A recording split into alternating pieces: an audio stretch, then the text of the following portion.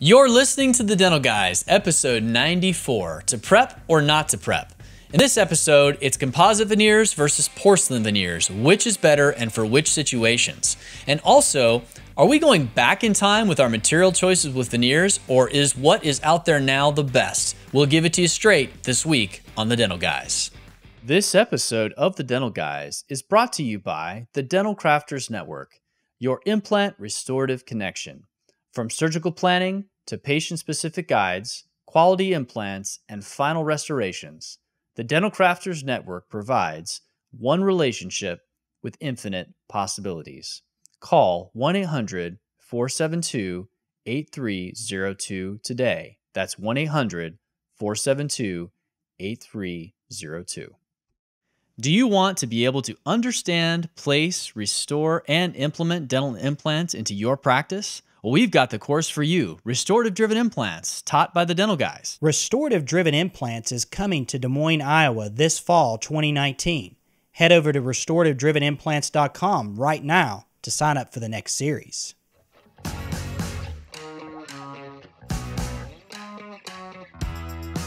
Well, welcome to this week's episode of The Dental Guys. I'm John, the Dental Guy. And I'm Wes, the Dental Guy. And you know, every time before the show, we kind of wait to talk about what is the monologue or what's the beginning segment of the show going to be. And you know, most times it's dental related in some way, but I mean, sometimes it's just off the cuff. We've talked about a lot of different things, John. We have. We talked about bees. That's probably one of the most memorable. And it's but bee season. Tonight, Wes is, he's like, without question, I know what we're talking about. We're talking about cold brew coffee and emulsifiers. Well, let me I was like, hold on, don't say anything else. Let's roll this beautiful bean footage and start the show. So, all right, Wes, we're all ears, man. What do you want to talk about? So, did they change your life, emulsifiers? Yeah, well, emulsifiers have changed my life recently, and I want to study the chemistry behind this because it is amazing. Okay. Okay. So how does that have to really sell me on this? Well, how does it have to do with cold brew coffee? Now, John, you know, during the summertime, it's cold brew season at the Mullins house, and it starts out with someone giving you free coffee. All the time, somebody's giving me free coffee at the office. Well, yeah, obviously. They know what you're all about. So somebody bought me some free coffee, and I was like, you know what? I'm going to toddy this up. So toddy is an immersion way to make cold coffee. It's how Starbucks does it. And I have a toddy. So I 24-hour cold brew, some Brazilian roast over the weekend. And, man, it's super tasty, super sweet. And so I said, you know what? I was watching if you haven't checked out this YouTube channel, it's called Binging with Babish. And it's a food show on YouTube. And it's really simple, straight to the point. He's got a lot of followers, almost 5 million subscribers. And he did something on Frappuccinos. And as I was watching him talk about like blending the ice, the coffee, and the milk is what's the basis of a Frappuccino. And you know, he talked about making iced coffee, and I was like, you know what, I'm gonna go do this. Okay. But what happens when you do ice, coffee, and milk in a Vitamix is the Vitamix does an amazing job blending it. But as it sets, it separates. And it's not fun to drink a Frappuccino, when it separates because you get the ice, you get water. It just doesn't come together, right? Yeah. So what has changed this? Emulsifiers? Is that where emulsifiers come in? Emulsification, John. So it's changed my life. So what do you put in there? Do you buy like a bottle that says emulsifier on it? You buy bacteria exoskeletons. Xanthan gum. What? Did you just say bacterial exoskeletons? Yes. We should just end the show right there. It's interesting you said roll that beautiful bean footage because my wife said that there's another one because xanthan gum is grown in like a corn media. And so she's allergic to corn, and she says, sometimes I think maybe if I eat a lot of xanthan gum, which is an emulsifier, which brings all those things, 3 unlike materials, it blends them together, and from top to bottom, when you drink your cold brew Frappuccino, it stays together amazing. It is amazing science, okay? So what was the bean thing, Laura? What's it? Guar, okay? Guar, I've seen that, is an emulsifier, and it binds things together. So think of this, okay? Here we go, and we're done for the geeky monologue science here. Right. Okay, think of whenever you have like an oil and vinegar mixture, okay? So how they bind those things, because if you shake up oil and vinegar, it only stays bound for like a second or two. Right. So when you do an emulsion, okay, with an emulsifier, okay, and we're talking about a tiny, tiny bit, okay, like minuscule amount. It blends it together, ties it together into an emulsion, and it's amazing. It's amazing science. So this has changed science. Your cold brew coffee experience. I just had a Frappuccino, True? Isn't it true that cold brew coffee has 3 times the caffeine? Oh, yeah, and it's because it's concentrated. Right, because you got to use a lot more grounds to get the same Yeah, I use coffee. a pound of grounds, but typically I dilute it. So that's why you're like hopped up right now, dude. Because you just had like 500 milligrams of caffeine in one cup, and you're like, bacterial exoskeletons. I mean, I've worked 10 hours today, gum. and I'm like kicking right now, man. Yeah. Well, before we get into the show, this has been an exciting monologue where you've learned something about emulsification, and we know that if you enjoyed that, if you have not turned the show off yet, you're going to love what's coming up next. We're going to be talking about veneers. We're going to be talking about composite versus porcelain veneers, prepless versus prep veneers. What type of materials should you be looking at for those types of veneer cases? So right after this break, right after this word from our sponsor, come back. We're going to talk about some cool stuff. This is Justin Goodbrand. Here is today's tip. If you have a 401k plan, it's now time to file your 5500 form. The 5500 is basically a document recording the details of your 401k from the previous year. If you miss this filing deadline, you will face penalties. Also, now's the time to revisit the 401k design to determine if you need to make a plan year adjustment. For more information about today's topic and other dental-related topics, head over to financiallysimple.com/dentist. Until next time, make it a great day. This tip is for informational purposes only. Please speak with a competent financial advisor regarding your specific needs. Justin Goodbrand is a registered investment advisor with Heritage Investors. Visit heritageinvestor.com, financiallysimple.com for additional information. All right, so we're back. And man, this is a show that we've kind of been talking about over the years, really, Wes, because I remember the first time you and I really got together and really talked about this was when we went to Jason Smithson's course together a few years back. And it was cheap but good CE too, right? Yeah, cheap but good, incredibly good CE. Here he was in a room with, I don't know, 25, 30 dentists here, and the AGD brought him in. Great get by the Tennessee AGD. And he's talking about how to do really good composite veneers, among other things. And so it really got us thinking about that, because I don't know about you, Wes, but I want to tell you my experience with composite veneers, and I want to know what you think about them and kind of how you use them. I want to talk about that first before we get into porcelain. I think that composite veneers, no one is good at them when they start. I think that you just come right out and say it, man. Yeah, they're just not. I mean, you get this great composite, that has this little shade wheel, and you turn the little wheel, and you're like, okay, if I want to make an A1, I got to use this body shade and this enamel shade and this blah blah blah.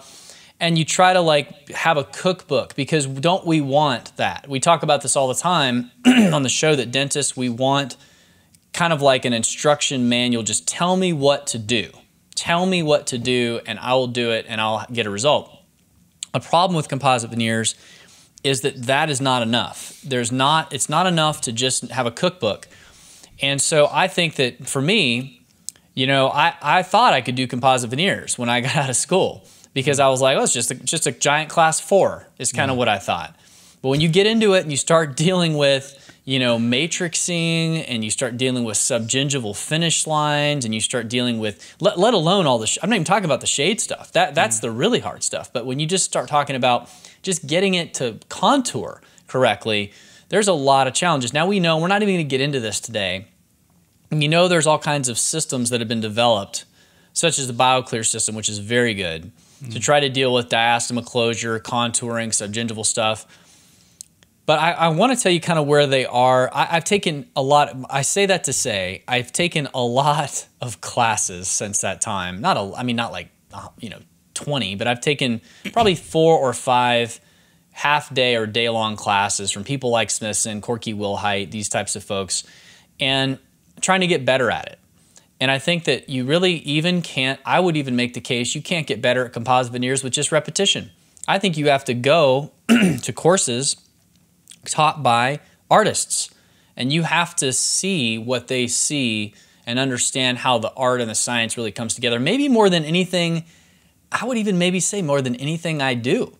It's maybe the most artistic thing that I do.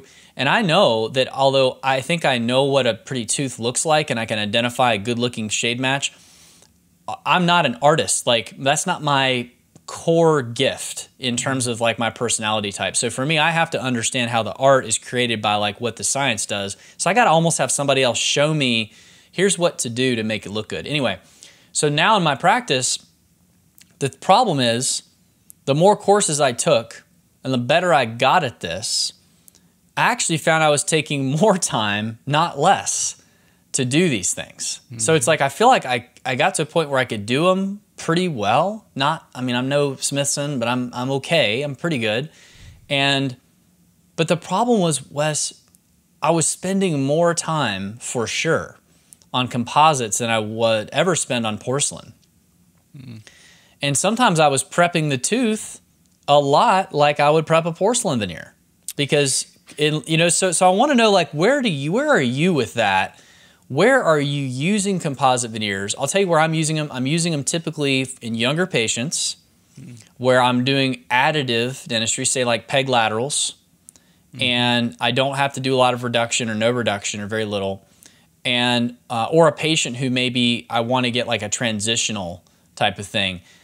For final restorations, maybe I'm like a bad dentist, but I don't do them a lot because I don't feel like I can charge what I would need to charge for the time that I spend. So tell me about your journey with that. Where do you use them? Like, what's your thought on composite veneers? So my journey started in dental school, and I don't think I ever talked to you about this, but we had a guy come in, the 4th year class got taught to do, and it was sponsored by Ultradent. I remember that because we got a ton of free stuff, and man, it was awesome. Talked about layering. That was the first time I got exposed to translucent composites and some staining, actually using paint brushes, and just it really intrigued me. But and then just kind of got the juices flowing as far as like, hey, you can really like have like a stained glass appearance to, some of these things. And at that point in time in early 2000, whitening had really taken off, and so people were, some of the cases that he was showing was like, man, these people with dark teeth and like check lines and all this stuff, he was like matching all that. But then as I went through residency, most people were wanting their teeth whitened, and when you whiten teeth, most of the time what happens is that you whiten white spots and you increase translucency. Right. Okay, so keep that in mind, is that anytime you whiten something, you're going to whiten the whitest areas, and you're going to increase the translucency of the tooth. If you do any high-quality whitening in your practice, even just Crest White Strips will do that, but not to the extent of like maybe deep bleaching or something like that. So I got exposed to it at an early time, and I did some veneer work in dental school on a gentleman where I closed a diastema between 8 and 9. And I got jazzed up about it because it looked really good. And it was with TPH composite. And I did some of the staining techniques that I learned in that little dent supply, or that little Ultradent lunch and learn thing, and I just got excited about it. But, but the frustration was the system, because I'm this guy that says do A, B, and C, and you get this result Right. every single time. And for me, and I kind of sense that in your story there just a minute ago, is that you wanted, and it seems like we want this defined look, because everybody for the most part wants the same kind of look, because we don't have these patients coming in with like shade A4, D4, and you're really, occasionally you run into that. Occasionally, but it's not somebody you're doing veneers on where they need that. They want this look. Okay? And the look that they want is the look that ceramics gives consistently. Exactly. And what it's not a matter of can you do it with composite, but it's the consistency. You can. And so it turned out that the guy that really got me excited about composite veneers, he was super duper talented. There was a gentleman that was coming up to the residency, and he had a big time composite veneer practice. I mean, he was like Masters in Academy of General Dentistry, like twice or something like that, and just had taken all these courses. But he was super duper talented. He was efficient. You know what I learned from him, though? Is I learned how to do good ceramic veneers. Because the amount of time that it took him to do a composite veneer, I could be doing ceramic veneers. Right. And I felt like, well, and his big deal was like the repairability of a composite. If a patient chips it, it was so advantageous, and he felt so good about that composite that he could make it look so good that if a patient chipped it, it was a simple repair and low cost. So that kind of led to me just saying, you know what, I'm going to use composite for patients with congenitally missing or congenital peg laterals, children that need minimally invasive dentistry, and you do class 4 composites that are good, and then occasionally do like 4 through 10 or 7 through 10 for anteriors. I did a 7 through 10 last year, and I swear I spent 3.5 hours on this thing. And I went through the exact same protocols that I would have done as far as diagnostics and workup that I did with ceramics, and I made less money. And the question is, do you really have a better product? Because that's the thing that's holding me up. I'm going, okay, definitely making less money, but okay, that's okay. Yeah, I don't know. If better product. I mean, this is the thing. Is it better? That's debatable. I mean, whether it's better or not than ceramics, because the preps are, in some ways, similar. Yeah. I think you can maybe get away. I think maybe we need to compare apples to apples because, let's define what a veneer prep is. Now, we did this back when we talked about veneers many shows ago. So if you haven't heard our veneer show, I think it's pretty good. I mean, we talk a lot about what we've learned, and nothing much changed since then. No, we talk about finish line design, but I think we should mention, if you go to some places, we probably shouldn't name names, but if you go to some places, you're going to learn to do a very aggressive veneer preparation, right? That's going to go into dentin, and you're going to be reducing 1.5 millimeters, putting a millimeter margin. We don't think that, I would not call that a veneer prep. For me, that's a crown prep. We're talking about veneer preps that are that are in enamel. Let's put it that way, Wes. Yeah, let's just call it 0.3 to a half millimeter.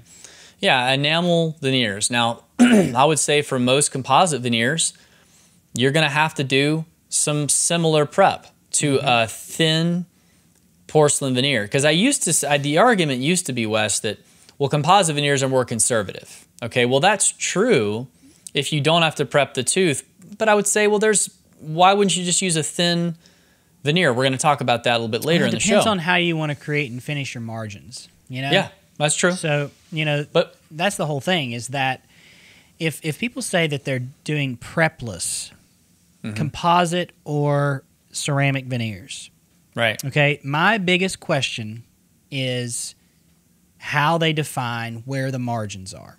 Right. Because that finish line, it is micro thin. I mean, it is paper thin. But would you agree that a lot of times in a composite veneer, you're having to create a similar type of margin? A massive bevel. I do. Yeah. You got to create a bevel, and you have to have some type of maybe light chamfer margin, just so that you have something to have. Rather you can't.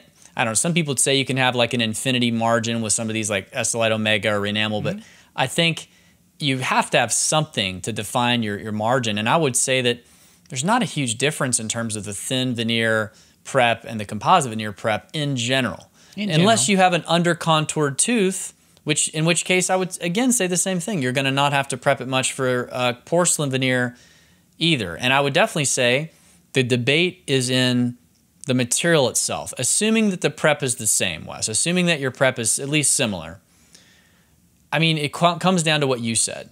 Repairability versus strength. And that's the big thing is, you've got composite, which has a little bit more flexibility, a little bit more elasticity, versus your porcelains, which in general are stiffer, but have less flexibility. I would say it's a question of what would I maybe want on my own tooth. I don't know. For me, depends on what you're trying to achieve. Well, assuming because we've talked about this on you, right? Right. We've talked about this on you because, without getting into specifics, if we were doing anybody, any edge wear case where we were going to enhance the incisal edge back to where it was prior to the edge wear, okay? So we're going to add better embrasures, incisal embrasure spaces. Okay, so what we're saying is, with composite, that you're going to do a bevel on the facial, a bevel on the palatal, or a bevel on the lingual if you're doing the lower anteriors, and a bevel on the facial.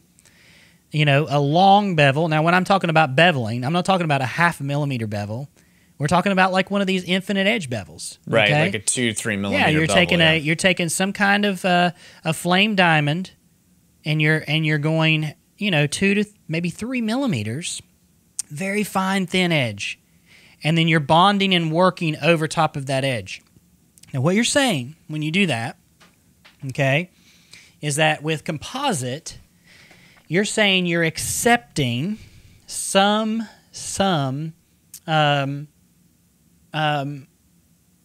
well, I don't think you're accepting any really compromise in aesthetics with something like that, because I feel like you can make that look really good. That you can make, I think, look just as good. Right. But I think the issue is that you have to choose, I guess, the composite debate to me today really is not so much as a debate as it used to be. And here's why. All right? So let's get into this for just a second here. We don't do veneering with composite because, one, it takes too much time and it requires the same amount of planning and diagnosis that it does to do some of these ceramic veneers. And to be honest with you, we're not doing it all the time, so we're not as good as maybe somebody doing it all the time. Right. Okay? I think if you had somebody on here who that was their main deal, maybe that does change things. Extremely talented individuals are probably going to be able to do it in less time than we would ever be. And that's fine. But you know what? Those are very special situations.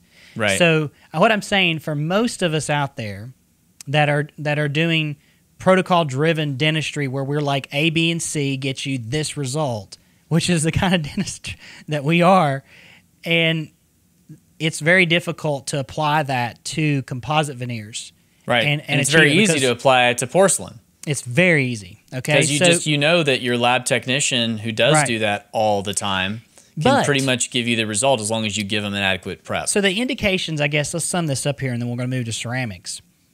The indications for composite, for me, I feel like, is a little bit of that incisal edge stuff. I think that's a great place for it because I can make it look good. I can do a little minimal wax up myself. Right. If you don't have to cover the entire facial of a tooth, or you don't have to close embrasure. I'm not changing facial embrasures.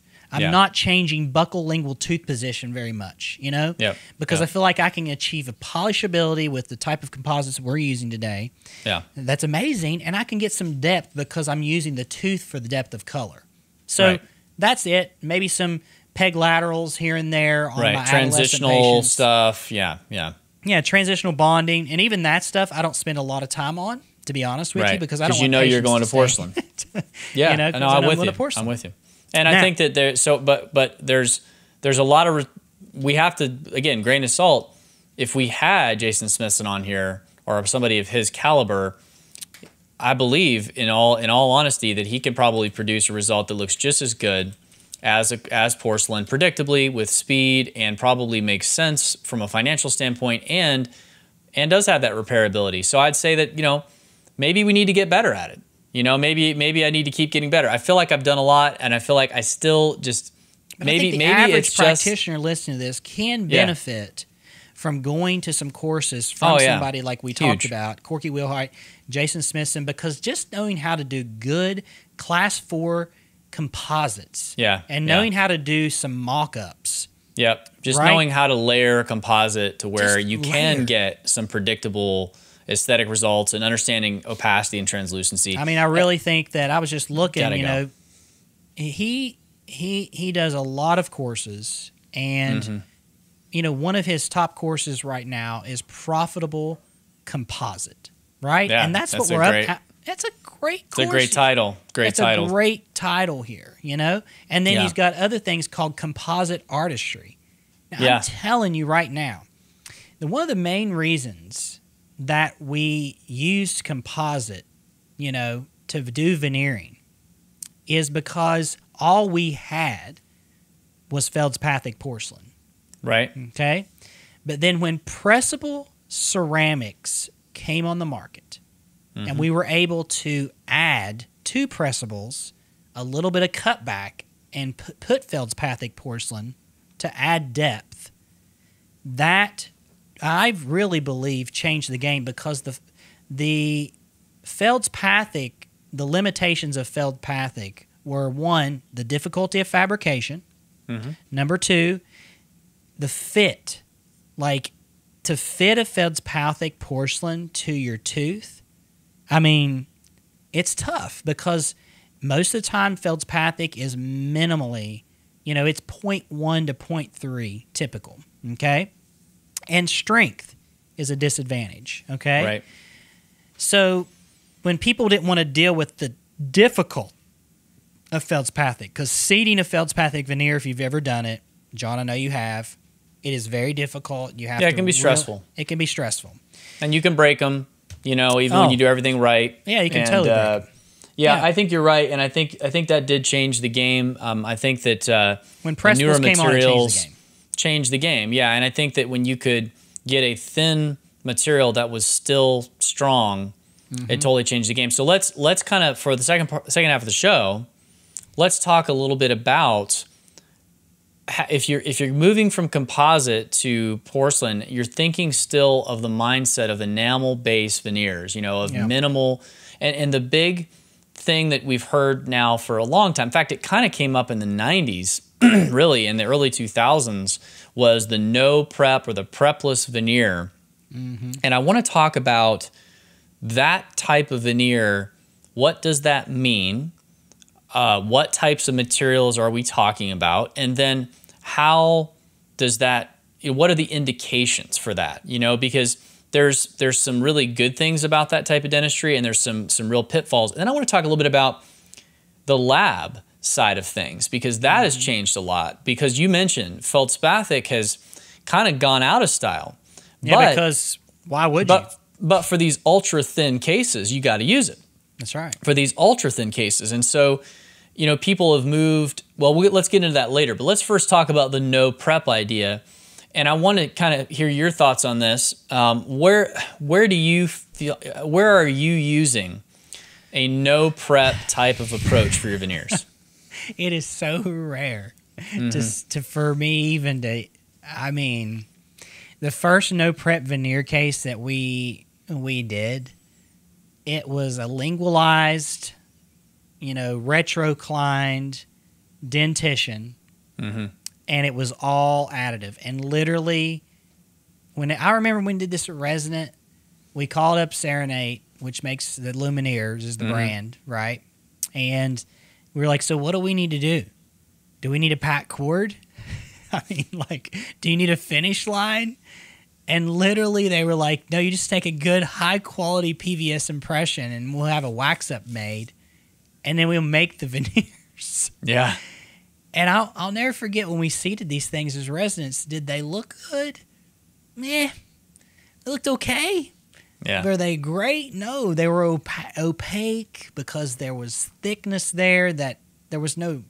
It just wasn't great. Now, I'm not saying, okay, that there's no such thing as a prepless veneer. But really when we dove into it and we were learning how to use these things, is that the technicians would say, you know, our best cases, there's some reduction.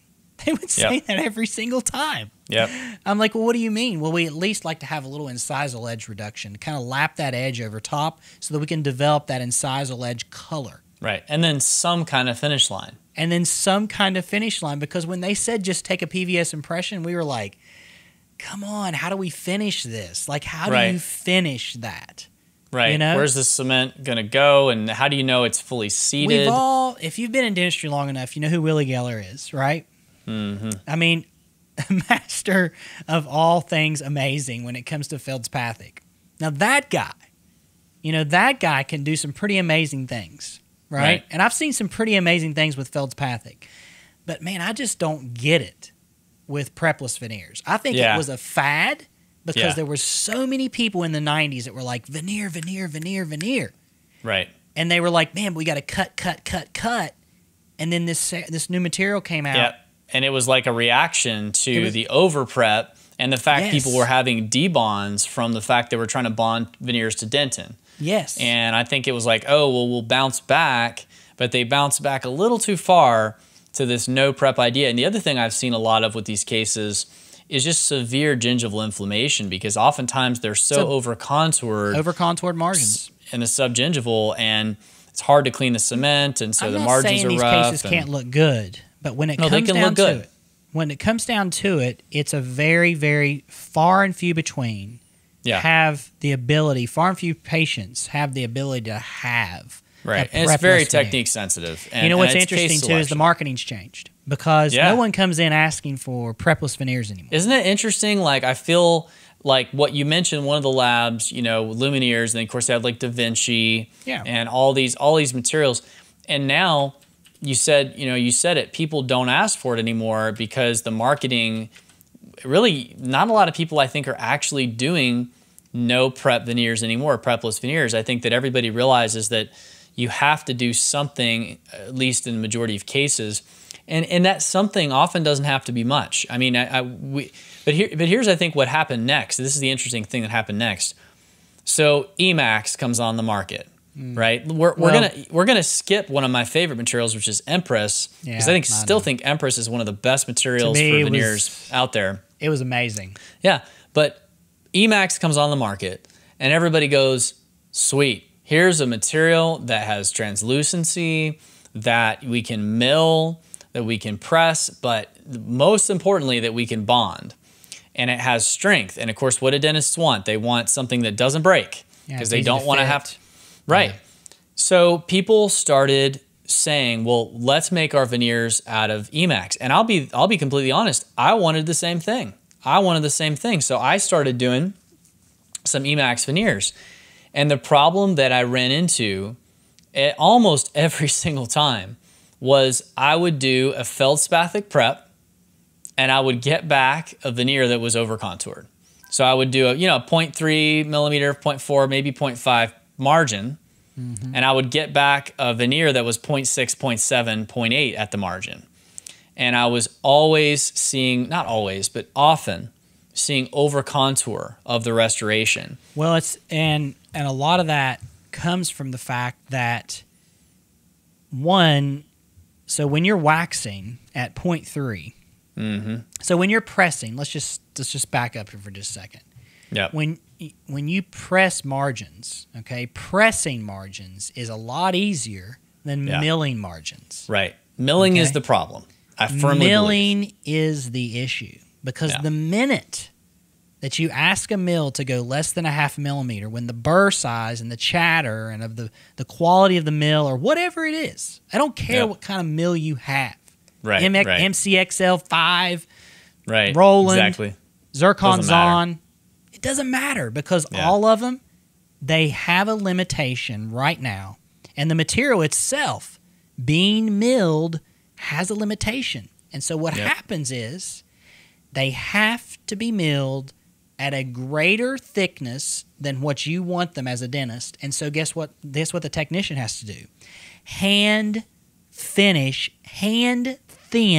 the Emax. Yep. Now, let me just tell you right now, Talk how about many of tedious. you have taken a disc and hand thinned the marginal area of a ceramic crown without chipping or nicking the margin?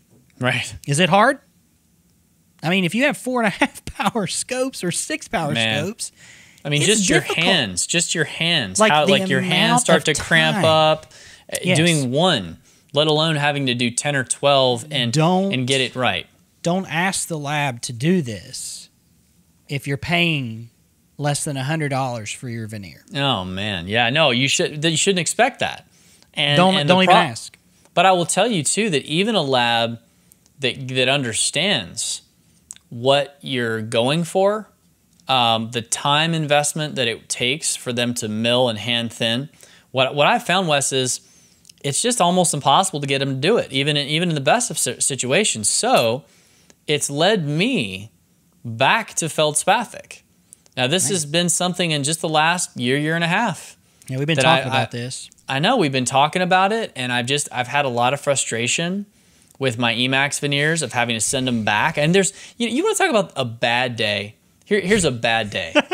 Okay, you got I'm laughing because you've already told me.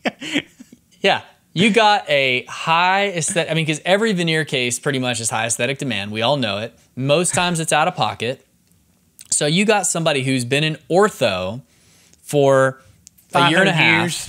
Right, 5 years. Oh, we need to go back to the orthodontist. Need to move 0.5 apically. Exactly. So I've been playing that game with the orthodontist for like 6 months, try to get the position just right because a deep bite case or something. So you're finally ready to put these veneers on. So you put them in composite, then you make a matrix, then you prep the veneers, and you put them into temps. And the temps are beautiful. Because why? It's composite, it's BIS GMA, so I can go in there and thin them out and make them exactly how I want them. Mm-hmm. So I send the case to the lab. I take an impression of the provisionals, showing them the thickness that I want the tooth to be. All you gotta do is put a caliper on the tooth, Wes. Put a caliper on the tooth and then measure it and make sure that the veneer is the same. So you don't really know. Now, what I've learned is always check the thickness of the veneer before you take the provisionals off. Because a bad day is taking 12 provisional veneers off, which, as we talked about before, I use shrink wrap technique, so I got to basically chip them off so they're useless after that. Mm-hmm. And then I put my finals on, and they're like horse teeth in terms of thickness. So I know immediately that this is not going to work. And yet, here we are. I've gone through all this, and now I have to remake the provisionals. I've done essentially nothing that day. And the patient's frustrated, and oh, man. The biggest thing I hear from you is this frustration. The hardest thing that a lab technician has to do is to achieve what you're trying to do. Yeah. And which is a minimal thickness Emax veneer, okay, lithium disilicate, that has been hand thinned after it's been milled or pressed, okay? Now, there's no better margin out there than a pressed margin, okay? Yep. I've seen some milled margins that are pretty daggone amazing. Right. But I'm telling you right now that when you press Emax, it's amazing. Now, one would say, and we have to make sure that your margins are really good. But the hardest thing that, John, you're trying to ask is the hardest thing that they're trying to do, which is thin. Right. So it takes highly skilled people to be able to achieve what you're trying to do. Well, so Or you just move away from Emax and you just go, I'm going to use feldspathic. You're going to use feldspathic. But the disadvantage of feldspathic, what you're saying is you're going to accept some things here. Yeah, lower strength. Lower strength and the difficulty of fabrication. It's even harder. Oh, yeah, no question. No question, because this is the thing. Now tell me. It's a lost art. Because you got Brad, the dental lab guy, to make you some feldspathic veneers. Absolutely, I did. Okay. He was like, and we should get him on to talk about it. We should. I wrote on the lab slip. I couldn't said, believe it, man. When you told me, I was like, "Are you serious? You well, talking?" I mean, he had to know it was coming because I have to be, and all love to Brad, but I had to send back a couple sets of veneers because they were just too thick. They were Emax, and the tech had a hard time. It wasn't Brad. Brad wasn't the tech, but a tech had a hard time thinning out the Emax. And so I sent them back and I said, do not send these back to me unless the caliper reads the same on my provisional model as it does on the veneer model, you know? And they got it right, but it took a couple of times of messing with this. So I wrote on the RX form, Brad, I think this is a case for feldspathic. And I get a call and he's like, you're right, man. He's like, you're right. And you know what? I'm going to have to show my technicians how to do feldspathic. And I said, what? He said, yeah, we don't do feldspathic anymore in our lab. He said, I used to do hundreds, thousands of feldspathic veneers. But he said, since Emax and even since Empress, we really haven't done it. And so it's like a lost art. So that tells now. me something, is that one, it's a lost art because, again, right, it takes a lot of training in the lab to be able to pull this off. And you got to charge for it. And this is why they struggle. This is why lab technicians struggle with thinning Emax, is because they're not used to doing feldspathic, which requires a lot of thinning and handwork. Absolutely. It's very fine work. It's very fine. It's hard. I'm going to say it again. Don't ask. Don't ask for a $100 veneer and expect to get amazingness. Yes. If you are, I want to give a lot of credit because we're kind of almost making it sound like we're down on the lab here. No, we're not. We get it, man. Like they're under tremendous pressure. And even at a couple $100, name your price of a good lab putting together a quality product, that's veneers from Brad, the dental lab guy, I guarantee you were not 100. They weren't 150. No, and no, they were not, and I didn't expect them to be. But the thing is, you're going to pay, in my opinion, you're going to pay $300 to $500 to $600, depending on who you work with, per unit for good feldspathic veneers. Now you can be on the lower end of that, I think, and still have good quality. So but if you want that, it's a lot of money. A lot of people are doing these hybrid style prosthetics today in every facet to achieve better aesthetics. So when we say hybrid, we're saying they're using a base material like lithium disilicate, which is Emax, or they're using zirconia as a base material for strength.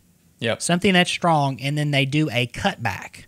Right. Literally hand cut it back and then hand layer feldspathic. Now what John is saying, if you're new to this, kind of back up here, just a little nuts and bolts stuff.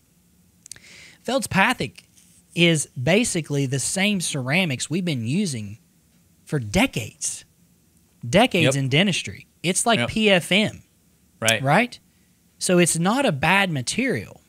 No. It's that it is very technique sensitive, and the art of hand stacking and hand layering ceramics, you know why it's gone by the wayside? Because Brad, the dental lab guy, will tell you that everybody wants monolithic restorations today, and they want them to be milled, right? Or they just want monolithic because of strength. I mean, that's the thing in the end. Well, yeah, give it something stronger, harder, whatever. But, John, how did those look whenever you cemented them? Oh, I mean, they're amazing because feldspathic gives you the ability to control literally everything. With Emax, color control?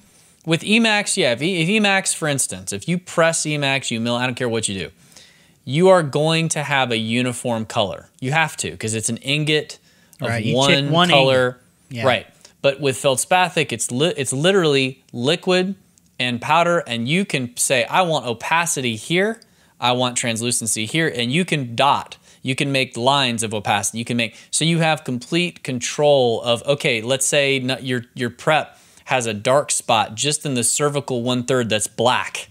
Well, you can put opaque, completely opaque porcelain right there, but then the rest can be totally translucent. So they look amazing. They look amazing. Are you done with Emax? Here's where I'm at now. I have changed. I have changed from where I was really trying. I feel like I was trying to take Emax is like a square peg in a round hole for me. I was trying to take that Emax and take the things I liked about it, the strength and the translucency, and bang it into the shape that I wanted, which was my prep design. And what I've realized is I can do that when I'm going to have an aggressive enough prep that I can do 0.6, 0.7 types of restorations. But if I'm trying to get below 0.5, that's about where I'm at right now, Wes. So when I look at my reduction burr, I've got a burr that I know what the dimension is at the apical at the tip, or at the tip of the burr, and I know that half the tip of that burr is 0.5. So when I'm doing my reduction, if I can keep my reduction at 0.5 and below, I'm doing feldspathic. And I'm saying that because, not because you can't do Emax to that, because you can, but it's so hard for the lab to do that consistently. And I think if you start with feldspathic, so you're saying to the lab, I'm willing to pay for a higher priced material, they're going to take the time because you have specified that to them. Now, so the question is, how many, what? Here's the thing.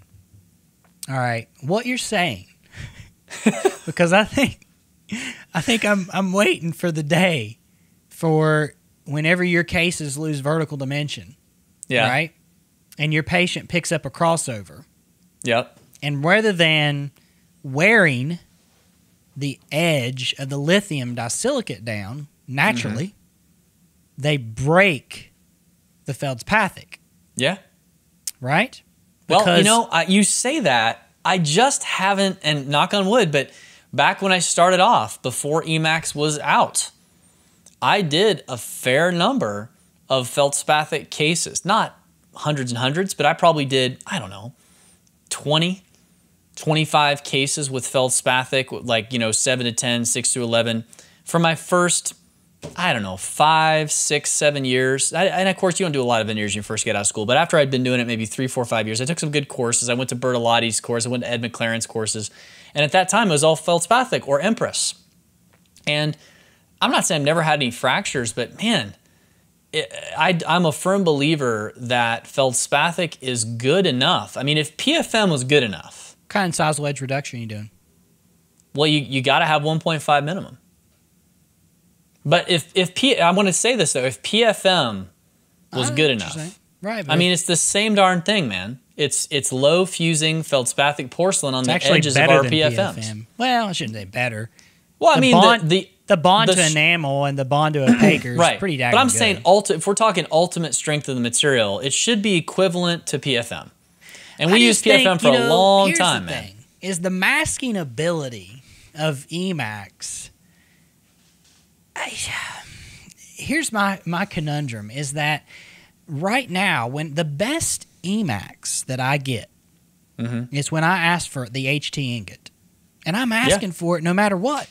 HT's nice. Because the HT ingot, is the high, that stands for high translucency. And that's the one that's for these minimally invasive full contour restorations, And the thing that I guess what you're saying is that if you can't get them to thin them at the margin, you can get them to thin them, Wes, but you got to send them back twice, and I ain't doing it. Or you're saying I ain't prepping a 0.5 millimeter at the margin anymore. I'm done doing that. Yeah. And you're tired of seeing gingivitis because of biological width. Or just over contour. And over contours. I'm not seeding over. You know what? I will tell you, I seeded a couple of cases that were over contoured. Not talking grossly, but there's a couple of veneer cases that I seeded back when I was in the midst of all Emax all the time that I was like, well, man, I guess it's the best we can get. And it was over contoured. We've all done that. And I'm not talking it was grossly, but it was not perfect. And I'm like, dang it. And I know that if I go in there with a burr, I'm going to maybe take some of the staining or glazing off. So I'm not going to do that. So I just was like, well. That's another thing is that with feldspathic, what you just said right there that you can do with feldspathic, once it's bonded on, like let me tell you right now, you can polish that stuff. Oh, yeah. Like none other. You can't polish Emax. Not really. Like you can feldspathic. And I'm always nervous if I try because of the fact there's a lot of superficial staining going on. Well, it all goes away. You know, like the other day, I was polishing Emax and at the margin, and there goes my stain, and it like, daggum, there's the ingot. Especially because if you just delivered a veneer, you can't have that. So so it's not. I'm not saying. So please don't get me wrong. If you're doing Emax and you have a lab that will thin it to 0.3, because they tell me they can thin it to 0.3. They're like, we can thin it to 0.3. I'm like, well, then why don't you do it? Because it's hard. Because it's hard. And I know it's hard. And I think that they would have to charge me the same as they charge me for feldspathic. And again, I think our labs just have a hard time because they know most people either will just deliver it over contoured or they aren't willing to pay for what it would take for them to do it perfectly. So they just accept it. And I'm just saying, I can't, Wes, send back another Emax case. I'm sick of it. So I'm just not doing it anymore. When I get into these minimal prep type of cases now, less than 0.5, I'm going to feldspathic. And that challenges the lab too, because what labs are doing this all the time? And that you start to learn rare. That there's only a few. There's only a few out there, guys. There's only a few people I feel like that have had this training. That have been doing it for years. Somebody like Brad, the dental lab guy, that can just pull it out of his hat because he is amazing. I bet there's less than 100 in the country. Oh, I bet there is. I bet there's less than that. I bet there's less than that because you know what was interesting? We were at the Digital Dentistry Conference, I don't know how many years ago, a couple years ago, 3 or 4 years ago. A few years now. And Brad was there with us. And we were talking about like the state of the art in milling and digital, right? And CAD CAM. And they were printing glaze is what was cool. And this guy gets up there, right? Was it that show where the guy gets up and says, there was somebody that stood up and asked in the audience, where can I go to learn what you're doing?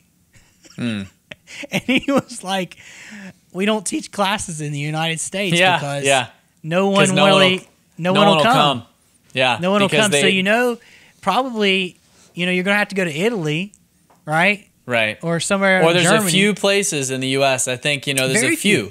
But it's very few. You got to go from Galip Gurel's out of Turkey. You got to go to somebody like Willie Geller kind of type of guy. Winter Labs or something like that. Right. Where you could pay $1,000. Right. There's a few places that you can learn this, but man, not a lot. It's pretty rare. But I so tell you just again, be aware of that, guys. Again, like most of our patients, John, that need veneers have edge wear and they have large composite dentistry because they've been chipping their teeth and it's been repaired and they've got multiple things going on. Yeah, now that's a different story. If you got Emax. composites, that's Emax. Yeah. That's Emax, but you're doing crowns and a combination crown veneering, and so those are the cases. Now, this has been interesting because I feel like 20 years from now, I want to know as vertical changes. Because I want to see crossover in John Rogers' feldspathic veneers cases. Now, when I say crossover, I'm talking about laterals crossing over. I want to see it. I'm a little nervous too. Because even Frank Spear says. That's why he left. Thing, early in my career when I was doing feldspathic, I was only doing it on these really easy cases. Are you saying you're better than Frank Spear? Yeah, that's what I'm worried about. Is that when I was early in my career, he was using Procera to try to find a reason not to use feldspathic. I know. He accepted opacity. He accepted opacity for strength.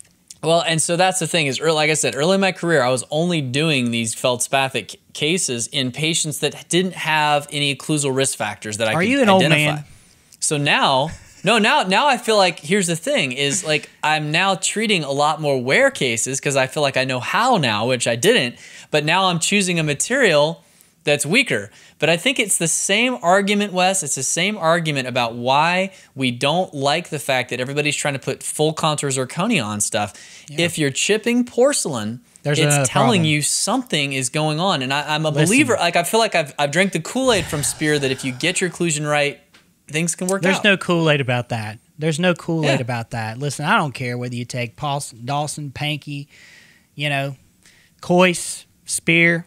If you learn occlusion, and you learn why people destroy things in your practice, like it all makes sense. Materials start to matter less. I'm not saying they don't matter. That's exactly, and you start to choose. The strength isn't ranking high on the list of it's why not you're choosing the number material. one thing anymore. Where could you go to learn this stuff? That's the question, really, we should be asking right now, and that's probably what you're asking. Like, how in the world do you learn the protocols behind what we're talking about here? Because this is 15, 20 years, between John and us, it's 30 years of just figuring it out and sitting under people that know more than us, that are smarter than us, and we're still learning. Yeah. And, what I like about this show tonight, one, is it makes me think about how I'm positioning teeth whenever I'm talking to my orthodontist based on the current foundation that they have. If they have a tooth that's wore completely off, and they need a crown, then I'm thinking, maybe we're going to be doing EMAX. If they have a tooth that's wore just on the incisal edge, and we're going to be doing veneers, and they don't really have any other restorations, it's not a mixed restoration foundation, and I'm thinking EMAX. If they have a dark stump shade where I have to prep to block that out, I'm thinking EMAX. Maybe even zirconium with feldspathic facials. If I have a patient that has edge wear that I'm having ortho, and then I can position those teeth to an extent to where I can do minimally invasive prepping, not prepless, minimally invasive, so that I can have a nice margin to position my veneer and seat it on and polish it. And I may be considering feldspathic because, John Rogers, you're making me think. Did I sum the show up right? I think that's pretty John, good. Tell us, I mentioned something. Tell us where to start learning this material science and how to take it to the next level. So where I would start, and this is where I think that there are a few names that you need to have on your list of continuing education and also authors. So for me, the number one for me, there's two people, is Pascal Magna and Galip Gurel. These are two of the best in the world and have the most experience and research, not just clinical experience, but research experience on what works, not only in the material side, but in the bonding side. And you've got, Magna's got a book out that's been out for, 10 years. Gurel's got a little bit newer one. Those are both ones you could start with. I think in the U.S., UCLA has got a really good aesthetic continuum. Ed McLaren was involved with that for years, and they're actually training master dental technicians alongside dentists who are coming in and taking this aesthetic continuum. I think that anybody that's involved with that. Are you saying, John, that they're the emulsion, the emulsifier? Oh my goodness! There we go. There we go. Bringing they're it the back. xanthan gum. Wow, they that are brings it all together. The bacterial exoskeletons that bring it all together. Yeah, I think that if you merge the dentist and the technician together into one emulsion. Oh man, it becomes a very, very palatable thing. That's perfect. If you really want to go and get good at this, the only thing, I think it's hard. I think you really need to go take hands-on courses on prepping. Yeah, I do too. That's hard to find. I see it sometimes Jason come up. Smithson does teach veneering. He does ceramics and composites. He'll tell you that. He doesn't. Yeah, he'd be a great place to go. I think, again, UCLA has got this continuum. It's like a 2-year continuum so you can go take these crazy courses, or you can go take some of these that are the more basics. I think just start becoming familiar. That's a good starting point. It's definitely been a challenge to me in my thought process the last couple of years, and it continues to evolve, and I'm looking forward to, there's all these new materials in the pipeline, Wes. They're always coming down the pipeline. You better have a good curing light. Maybe we'll get to a point where we can, what's that? You better have a good curing light. Yeah, that's true too. We got to talk about that because maybe one day we'll have something that can be as versatile as feldspathic, as far as the ability to change shades and things, and it's thin, but it's easier to produce. Maybe our milling technology or even our printing technology I think it's will gonna be get printing. good enough. I don't think it's going to be milling. Yeah, we'll get good enough that we can print these 0.2, 0.3 millimeter That's what it's restorations gonna be, man. and have it look good and handle well. So that's something to look forward to. If you've liked this episode, first of all, give us your feedback. We want to know what you think. We want to know if you liked it. We want to know if this helped you. We want to know if this is, the worst show you've ever heard. So tell us what you think. If it is, post it. Yeah, please post it, good or bad. People have no problem posting We like both the things. trend. We like the trend. If you have had experiences with these materials that you want to share, if you want to send pictures of fractured feldspathic so that I don't sleep at night ever and just freak me out, go right ahead. Calling Frank Spear up right now. Yeah, exactly. And, connect with us. Give us some love on Facebook, on Instagram, on Twitter, all the socials. And please give us a 5-star review on Apple Podcasts. That's probably the thing that gets us out to the most people, giving us a review there, but also on Facebook. Also, hit us up on, like I say, on all the socials and tell us what you think and give us ideas for what you want to hear more about on these shows, because we're always looking to do things that we think are going to work for day-to-day practice, help you to become a better dentist, help you to take your dentistry to the next level. For Wes, I'm John. This has been another great episode of The Dental Guy.